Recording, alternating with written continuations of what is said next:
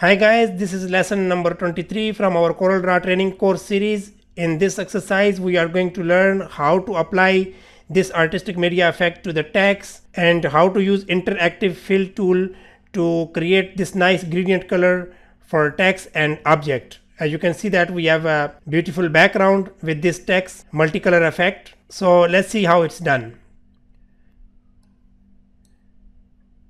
Let's move these things to the side. Here we are going to do now. Zoom tool. First of all, we are going to type the text. So go to the text tool we have here. Click on text tool and type text. YN Tutor. You can type your desired text. Click on pick tool. We can increase the size. Just resize from the corner, and here we have. You can apply the font. I have this font here available in my computer. Whatever the font you have in your computer, you can apply any stylish font for practice purpose. So this is how we have. Now before we apply the artistic media, the first thing we can move color from inside and we can apply outline to this text. And also we will convert this text into shape.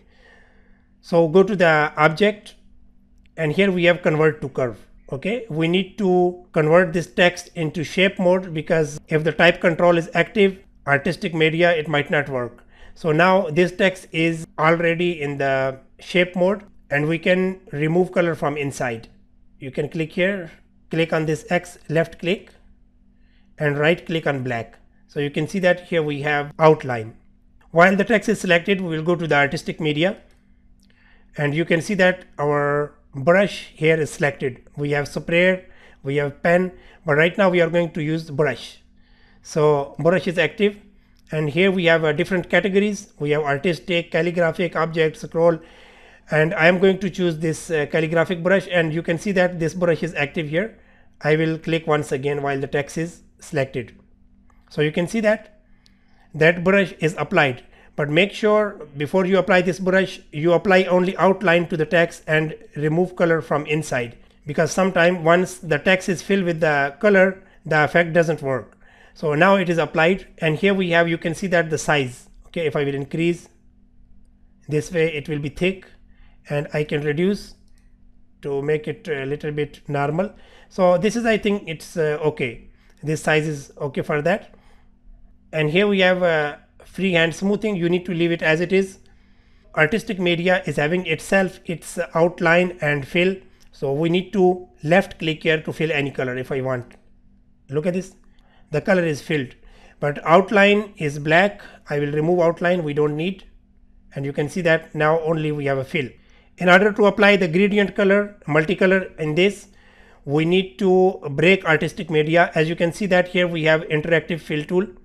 If I will click it and try to drag here this way, it might give message. You can see that fountain fill cannot be applied to the selected object.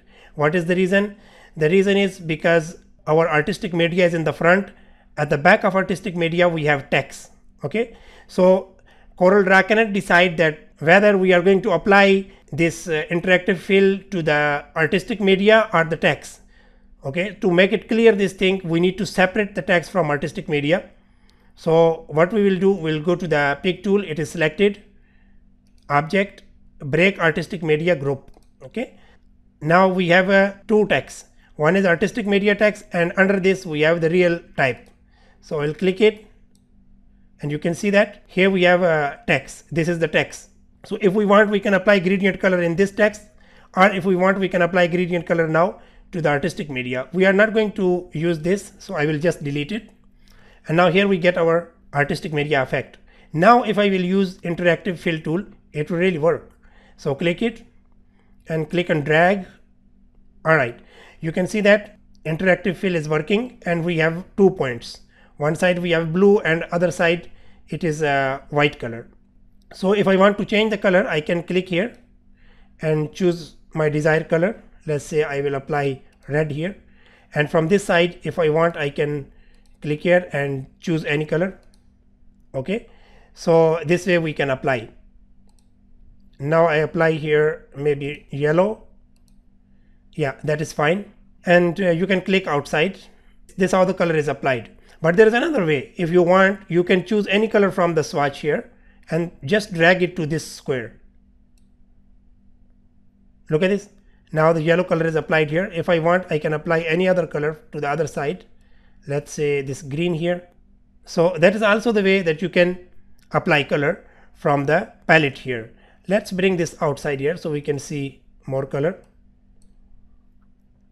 and expand it. All right. Here we have a slider in the middle. If I want to bring this slider this side, the green color will be moved to this side. Look at this. Now we have more green this side. If I will move it back, now the yellow will run this side to the left. Another thing, if you want to add more color, you can double click on this path. You can see that this dashed line, double click anywhere you want to add the color. Let's say I want to add color here. So double click. And you can see that we have another small square here, and any color I will drag here now. Look at this. Now first color is yellow, and then we have this pinkish shade. Another, I will double click here. We have another point, and if I don't want to drag from here, I can just click it, and from here I can choose. You can see that we have here color picker. We can take the color from here and we can move the slider down to change the shade, or we can go to the swatches here. We have swatch. You can click, and here in this spectrum bar, whatever color is selected here, similar color shades coming here. Okay, and it is coming this way because Pantone color is active. We will talk in our coming lesson in more depth about Pantone, but I am going to choose now here the regular color, default color, that is CMYK.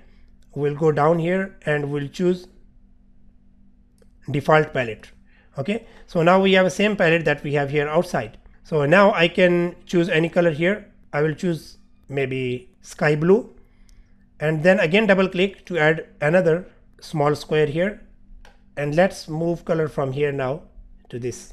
Look at this now. This is how beautiful transition in our color we have now. Double click again to add more. Let's apply some other color, purple. All what you have to do, you need to drag the color to the square. Once again double click. Let's add something else, maybe orange. So the last color here, that is green, it is okay. Guys, you need to be careful while doing this process, because when you will apply multiple color, sometime Corel Draw, it might crash your file. You need to wait little bit till the time color is fully applied. That is fine. We can go to the pick tool, and you can see that we have multiple colors. Now we need to prepare this background. Simply we can create a rectangular shape here, and we can use shape tool to apply radius to the corner this way. Now we can use interactive fill tool. Click on interactive fill tool, click on drag. Okay, so this one is applied. If you want to apply a multiple color, another way is you can just click and drag here on this path, on this dashed line. So automatically Corel Draw will create another color. So let's see how it's done. Let's try from some color. I will apply this color here. Okay, and from the other side, maybe we can take this color, red, and in the middle I will apply different colors. We can take maybe blue here. Just bring the color here. Automatically Corel Draw will create the point. Now you can see that here we have, that is more easy. And we can go to the orange. We bring it here, maybe yellow, and let's apply some pink shade also. And here we have a purple. Okay, so that is enough. You can move that point from one place to another place. We can adjust them. Here I think we can apply some light color. It's too dark. Okay, so that is fine. Here we have a different mode. If you want, you can change the mode also. Look at this. Now the selected mode is linear. If I will click on this, it's come this way. Here we have a conical, that is like this, and here we have also rectangular. Look at this. So different modes we can apply. I am going to use only linear. So here we have, and anytime you want the color direction, you can change from this point. If I will do this way, you can see that Now I am giving angle. That's fine. So I will click on pick tool and we will remove outline. We don't need outline with this. So we can send it back, object, order to back of the page. So you can see that our text is in the front, but here we can see that the white shadow is applied. Okay, so this shadow, how to apply?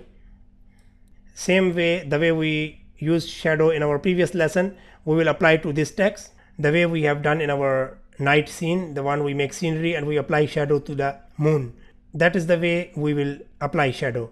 What you need to do, you need to select the text and go to the drop shadow and click and drag simply to apply the shadow. So you can see that we have a shadow applied already.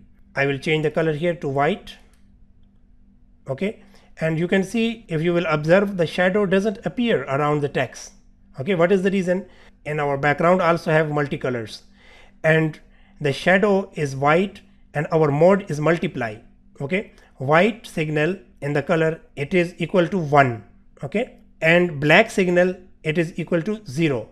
So now white color is applied to the shadow. Since white signal is 1 multiply with these multiple colors, so it is 1. So the shadow color, it will become also the same. So you cannot see the shadow. So what you need to do here, you need to change the mode to normal. Okay, now you can see that the shadow appears, but it's not really enough. We need to increase, and for that thing we need to go here, feathering direction, and click on outside. Simply click on outside and you can see now the shadow spread up, and our opacity here we have 50. If I will increase, we will apply 100. So you can see that now it is really clear. And the size here we can increase and reduce the feathering. Okay, that is fine. Our text is fine with the artistic media, and we apply gradient to the text and we apply gradient to the background. Another thing, here we have a shadow. That is simple. You can just select the background, press plus key to make a copy and fill it with some gray color and send it back. Object, order to back of the page. So you can see that it is in the back, and just stretch it a little bit here. So it gives a little bit 3D look, and there's a shadow. And if you want, you can even reduce. Now it is gray this way. I hope you enjoy this lesson, and it will be useful for your future project. Try to practice this. Guys, if you like my video, please subscribe my channel and click on the bell button so you will always get notification once I will upload new video. Thank you.